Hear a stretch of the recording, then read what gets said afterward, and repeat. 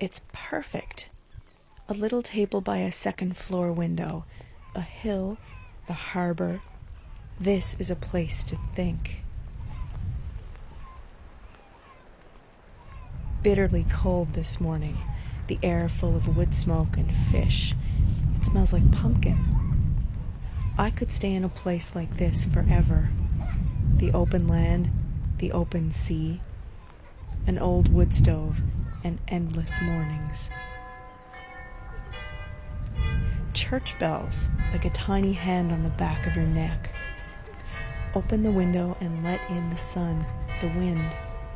Look out over the peeling face of a house, the busy crows, the bare arms of trees under a curdled sky, and think, this is now, lurking.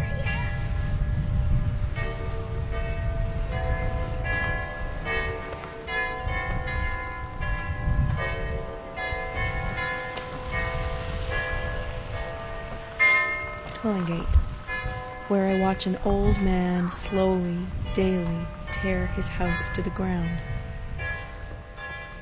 Where I watch a woman string up little baby jumpers on a line, but never see a baby. Where I begin to learn to doctor. The air full of wood smoke and fish.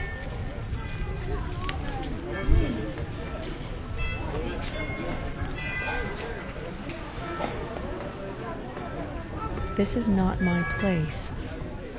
I watch, I listen.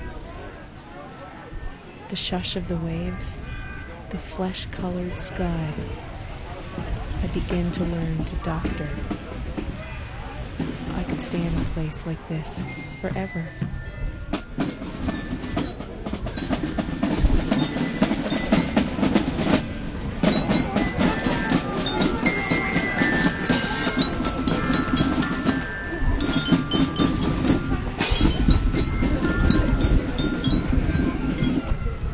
Morning, maybe.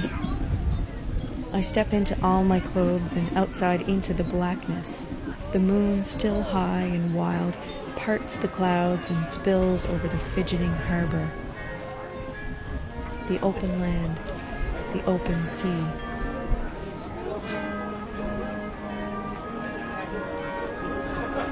There is the one who slumped in my hands like a featherless bird, the one so thin at the end she wore her wedding band on her index finger, her cavernous cheeks, her mouth agape as though she'd swallowed the night sky.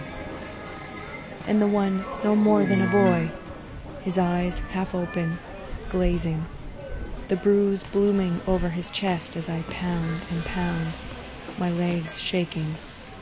And in the roar, a silent center where I watch him, me, breaking his ribs to keep his heart pumping.